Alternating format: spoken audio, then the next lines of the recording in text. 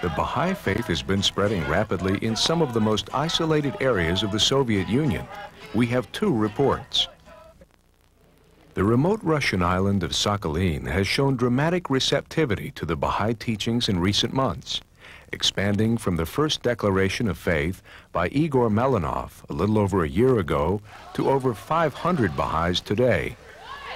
This past summer, 210 people declared Ya Baha'i, I am a Baha'i, in the city of Uzno-Sakhalinsk as a result of teaching activities surrounding two large concerts presented by American jazz singer Donna Kine.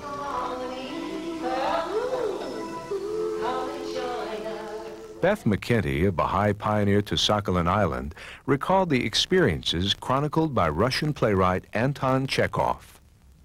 It seems to me that when Chekhov made his perilous trip, I mean, he did well just to live getting there, when he said, "This is the land that God has forgotten, for the faith to come and it to flourish." I'm surprised when I think only 300 and something are Baha'i, because it's very ready.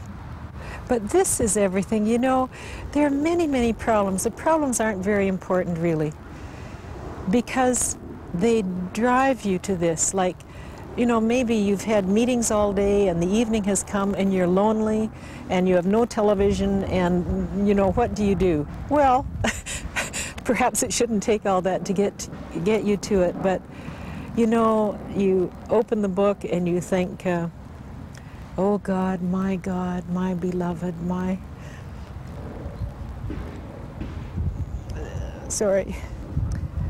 heart's desire. Sometimes I couldn't finish that much before there's a knock on the door.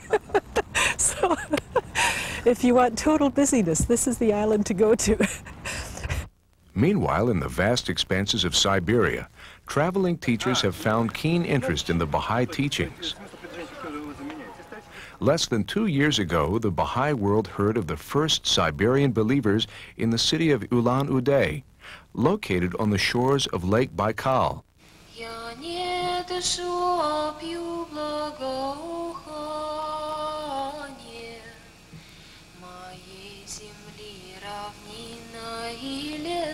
It is home of the Buryat people, custodians of the oldest Buddhist temple in the Soviet Union. Groups of traveling teachers, including the youth of the Marion Teaching Project, have worked with the local believers to spread news of the faith to masses of people and have helped start communities in a dozen cities scattered across 5,000 miles of Siberian rail lines.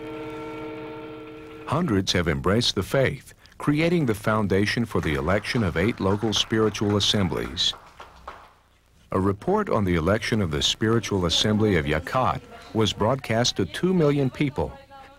16 television interviews were broadcast over a 2-month period. In Taximo, a meeting with the mayor was televised as part of a 2-hour program on the faith. Baha'i documentaries were broadcast to 4 million people, with translation provided live at the time of the airing. In order to deepen their knowledge of the teachings, the Spiritual Assembly of Ulan-Ude hosted a summer school attended by about 100 people from the region. This was the first summer school in the Soviet Union since the community was forcibly disbanded more than 60 years ago. Tony Nelson is a Shoshone Indian, a descendant of the nomadic hunters of the Great Basin in the American West. Following a year as a Baha'i pioneer in the city of Lvov in the Ukraine, he traveled to Siberia, sharing elements of his rich cultural heritage with the ethnically diverse peoples of the Central Asian republics along the way. After performing at a cultural festival in Tenda, he met a delegation of the Evenki, a nomadic Mongolian tribe who had traveled from their remote village 300 miles to the north. It was an intimate encounter, the delight of uncovering common traditions, hearkening back to ancient ancestry, a spiritual bond reestablished through the influence of this universal faith.